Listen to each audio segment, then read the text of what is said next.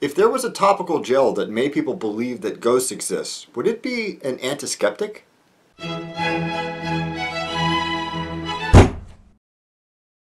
Richard Feynman was a brilliant and charming physicist who's one of my heroes. He was a fantastically eloquent public speaker and teacher. He contributed an enormous amount to our understanding of atomic power and quantum physics. He played bongos, he was a safecracker, the list goes on and on. However, I'm going to focus on something specific that he said that's going to be more important for you and me than it has for any human beings who have ever existed. According to Feynman, the first principle is that you must not fool yourself, and that you are the easiest person to fool.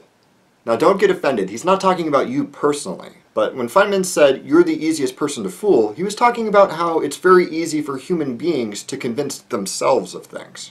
This is partially due to a pretty well-established principle in psychology called confirmation bias.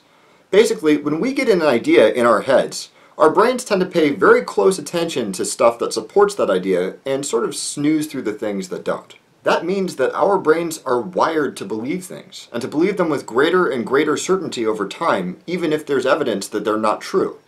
That sucks. What especially sucks is that we live in a period in history that has more stuff to believe than any human beings have ever had to deal with before. I mean, just check your Facebook feed. Oh my god, the radiation from Fukushima is mutating fish in California. Hashtag apocalypse, hashtag moving to Kansas. A lot of these are just funny hoaxes and things for the Mythbusters to explode in their very special way, but they're far from harmless. The way that viral media spreads without anybody checking to see if it's true sets a precedent. By reposting headlines without thinking about them, we're basically saying that it's better to be first than it is to be right. And that has far-reaching implications. Like, people will put their children at risk for fatal diseases because a friend of a friend has a cousin whose daughter supposedly became autistic the day she was vaccinated. That's probably not as good a reason as the hundreds of independently verified scientific studies demonstrating that there is no correlation whatsoever, but it is more exciting and dramatic. So people pay attention when they hear it, and confirmation bias allows them to ignore all that research. So how are we supposed to not fool ourselves? I mean, our brains are apparently wired to hold on to even the most unreasonable ideas, and we're swimming in more of those ideas than anyone ever has before. One potential answer is skepticism, a very old philosophy concerning what you should believe. Skeptics kind of have a reputation as being buzzkills, but when the buzz is anti-vax, they're nice to have around. When I say that skepticism is old, I could be talking about any number of philosophers from ancient China, India, or Greece, but I'm actually talking about this guy, Pyrrho. Pyrrho started off his life as a painter, then he became interested in philosophy, traveled the world with Alexander the Great writing poetry, studied with ascetic yogis in India and magi in Persia, and got honorary citizenship to 2 countries that thought that he was an awesome guy. I don't always think clearly, but when I do, I prefer Pyrrho of Greece. In his travels, Pyrrho heard a bunch of really different answers for big philosophical questions like, why are we here? What's the purpose of life? Coke or Pepsi? The yogis said the purpose of life was inner peace. The magi said that it was to do good deeds to get into heaven. And the Greeks said it was to achieve excellence. Pyrrho recognized that there isn't a really great way of telling which of those answers is right, or if any of them are right. So, instead of choosing one and convincing himself that the other ones didn't make any sense, he decided instead that it would be better to suspend his judgment. He suggested that it was better to simply embrace the fact that we don't and can't know the answer to those questions, and just not worry about them. A state that he called epike.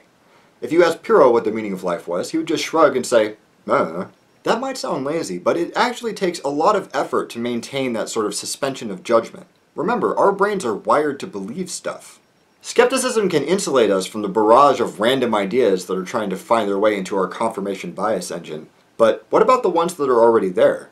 How are we supposed to know if we are fooling ourselves? Pyrrho never actually wrote any of his philosophy down, but this guy did. Sextus Empiricus, a physician and a philosopher with a pretty good answer to that question. Sextus advocated empiricism, the idea that experience and evidence should be the primary sources of knowledge.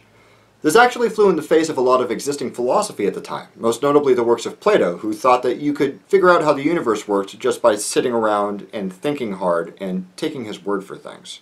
We already know why that's a bad plan. Confirmation bias means that the first bad idea that we have is going to skew the rest of our thinking. In contrast, empiricism is one of the foundations of science, and partially why science is such a robust system. You can't just publish a paper titled, "Hey guys, I really think that subatomic particles are made of jam." You have to publish some sort of experimental subatomic jam data for other people to look at and hopefully replicate. But you don't have to be a scientist to practice empiricism. You do it right now to some extent. If you wouldn't buy a Ferrari off of Craigslist without actually seeing the car and driving it around, then you're an empiricist, at least about Ferraris. It's really just about demanding objective proof of ideas before accepting them, and keeping an eye on the world around you to make sure that there's no evidence that conflicts with those ideas. That goes very well with Pyrrhon's skepticism, which says if you don't have any good reason to believe something, just don't.